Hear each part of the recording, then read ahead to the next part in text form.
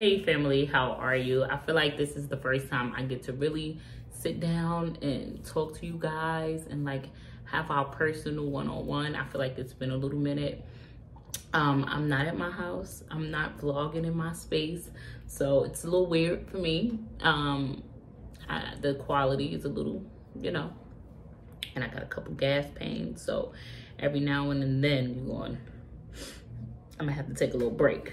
But I wanted to come really quickly and just give you guys an update, a rundown.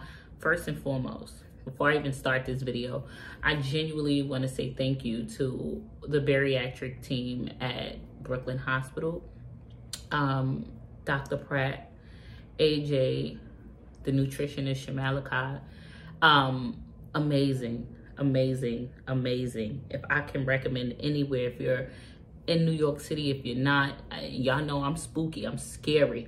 So I needed to make sure I was in safe hands. I think hands are no safer.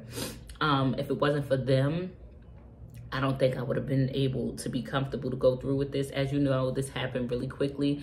And when I say nervous, we're gonna get to that.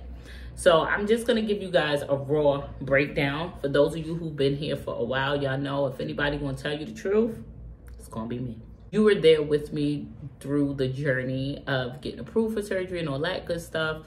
If you're like me, you feel like it happened really quickly, right? Because I did. I feel like it was just fast, honey, fast. And I look busted, Jesus. But it's life. Well, I woke up on the 8th. You guys see me. You see me after surgery from the previous vlog I posted. I wasn't nervous until I changed into my gown. That's when I got nervous. That's when I was just like, okay, what the freak? I'm really about to do this. And it was like, I just couldn't fathom. I couldn't fathom. And I kept, every nurse, every doctor, I said, I'm nervous. They said, Miss, you are okay. You are gonna be just fine. I've never gotten surgery before in my life, ever. So through the process, I went at 9 o'clock in the morning. I got there at 9 a.m. I had to be there by 9 a.m. So I got there around 8:30. They called me around 9:30.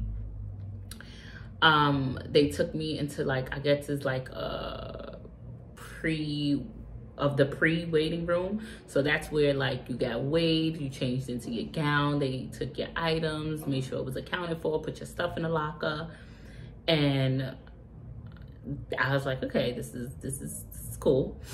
And then you put your phone away and you go into the pre-waiting area where you're gonna get called to go actually into the surgical room. That was the only annoying part to me, because there was like a lot going on the day I went to get surgery. So the OR was backed up. So I sat there for like 3 surgeries. It was like 3 surgeries ahead of me. So I sat there all that time with no phone. But the nurses was very accommodating. Kyesha called that station to death, honey. Them nurses just was like, oh, we know it's for Jasmine. Because Kyesha called them down, honey. She wouldn't stop ringing that nurse phone. So I was in touch with her during this whole journey. She was by my side the entire time. Girl was downstairs in the hospital the entire time. You know, because of COVID, she couldn't actually wait with me, but she wasn't going nowhere. So when it was my turn to go into the surgical room, I think that's when the shaking started. Now I'm just like trembling, and I told them, like, I'm legit scared. And they're like, you have nothing to worry about. You're about to be in the best sleep you ever been in your life. And then I've never been in the operating room before. I said, nah, this is really like something off of TV. This is something you see on TV with this like, this little cold slab of a bed and these big bright lights. I said, oh my gosh, I was shaking. And I laid on this table and I just seen doctors. It was just moving quick. Everybody was talking to me. What made me feel comfortable is everybody was confident. Like they was in a cheerful, great mood. And I was just like, okay, y'all look like y'all know what y'all doing in here. Like, all right. The last thing I can remember, it was someone strapping down my legs, putting a strap over my arms.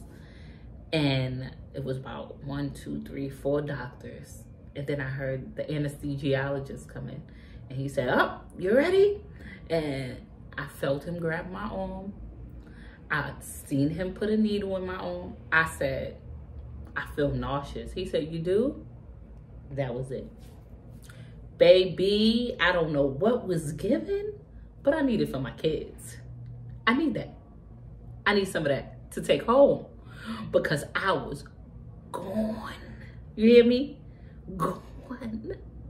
When I woke up, I'm not going to sugarcoat it and I'm not going to lie to you. When I woke up, I was in recovery. I felt Kyesha's hand rubbing my head. And the only thing I could remember is me saying, "I need help." Don't move a lot. Don't move a lot. It's gonna hurt more, okay? Okay. I can't take it. They're gonna give you some more pain meds. I can't take it. I need help. The pain. Baby, childbirth ain't got nothing on that. I felt like somebody was stabbing me in my stomach and it was an elephant laying on my chest. All I can say was, "Help me. Please, somebody help me. I cannot take it." And I remember like doctors rushing and giving me needles and stuff. And I heard them telling Kyesha, because I was in and out, I heard them telling Kyesha, "You can go now," because she needs to rest. And Kyesha kept telling me in my ear, "Babe, close your eyes. Because if you don't close your eyes, I gotta go." The girl's crazy. So I went to sleep after that. I was knocked for I don't know how long. And when I got up, I just felt pain and pressure. And I just was like, "Oh, hell no."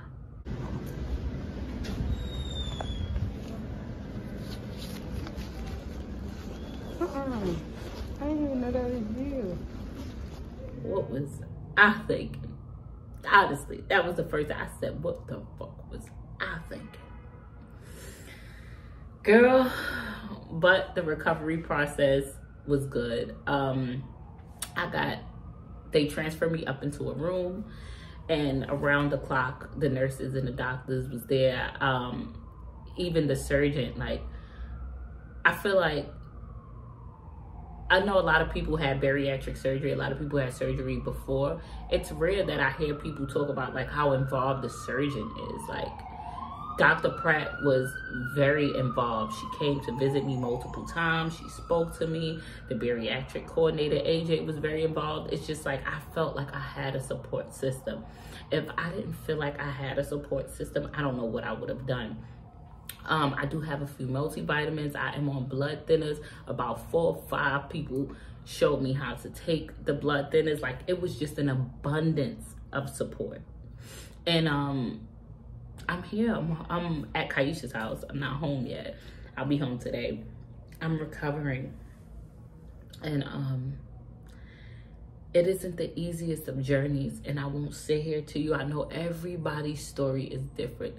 Everybody. Some people are up like, "Girl, I don't know. I feel like I never even got surgery. I wonder if they even did the surgery. I'm moving it. Oh, I know I got surgery, baby. I know I got it." I'm in some discomfort. I know this is what I'm going to touch on very slightly, because I refuse to beg to differ. I know a lot of people think like, "Oh, surgery is the easy way out." This is one of the toughest battles I ever been through in my life. Sometimes I feel like, bitch, you should have just got on the treadmill. This is no way near, shape, or form the easy way out. Everything that you would have to do to get healthy is everything I still have to do while not having the option of indulging, or less I'll hurt myself. So you can choose to have a cheat day and work out and be great. I can't choose to have a cheat day. I have to do these things. So right now I'm on the liquid diet phase, and I'm having broth, and I'm having water, and more broth and more water. Don't for a second think that surgery is gonna take your cravings away. Kyesha cooked some steak in here. This house is full of steak. My mouth is drooling. Oh, gas pain. My mouth is drooling for the steak. I smell the steak. The steak smells. I'm ready to drink the grease off the steak. It smells amazing, but I can't have it. So I've been chewing soup, broth. Been chewing this broth. Just picturing it was a steak. I do know that mentally, you gotta be prepared. Because anybody could go get surgery. Like I said, them cravings are still there. You still have to work on your relationship with food. You have to be ready to commit to a lifestyle change. Even though I smell food around me and I see others around me eating and I see everything around me that's still going on, I'm making self-conscious choices in my head because I have a relationship with food. I would like to call it a food addiction. Food is my comfort. So I'm like, you know what? When I get to my puree phase, I'm not going to have mashed potatoes. I'm going to have cauliflower mash. I'm looking forward to the cauliflower mash. Like, I'm a big meat eater. I'm not really into carbs anyway. You could take the mac and cheese, the rice, and all that. Give me some steak with some broccoli. Girl, I'll tear it down. I could still eat protein. Protein is my favorite in moderation. Like, I'm not the French fry girl. I'll just eat 82 fried chicken wings. I'm gonna have to eat the baked chicken, the inside. Like, it's a lot of options that I'm still gonna have. And you have to literally change your life, change your mindset. They just gave you a whole new life. Like, don't even look at it like I just got weight loss surgery. You have been given a whole brand new life. What you want to do with it? Choose what you want to do with it. So I am now preparing myself mentally. As you guys know, I always say I think I'm a very strong person. So mentally, I'm just getting myself together to know that, you know what you want ain't what you need. It's so many healthier, great options out there. And I'm gonna seek those options. But guys, I just want to let you know that I'm okay. I miss you. I will be back to vlogging. I had to take a little break because I don't know who I thought I was. I thought surgery was about to be a breeze. But walking in and go sip some of my water because now them gas pains is there. Family, I love you. I appreciate you. Thank you. Thank you. Everybody for your continuous support. All the amazing DMs. I got the messages to get well soon. Like, honestly, you guys are so amazing. Y'all always my pillar. Special, extreme special thank you to Kyesha. I low-key think she likes being my home health aide. She was doing stuff for me that I didn't need her to do. I was in the shower. Why are you washing my butt? Nobody needed you to do that. I didn't ask for that. So she's really enjoying this. I love her to death. She's been amazing. Oh, baby. She's been so good. My sister for holding the kids down, her and Kyesha, they've been playing house together.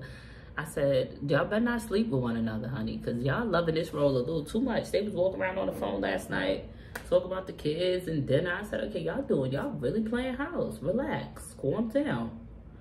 But thank you to my sister. Thank you to my girlfriend. Thank you to the bariatric team at Brooklyn Hospital. Thank you to all my supporters.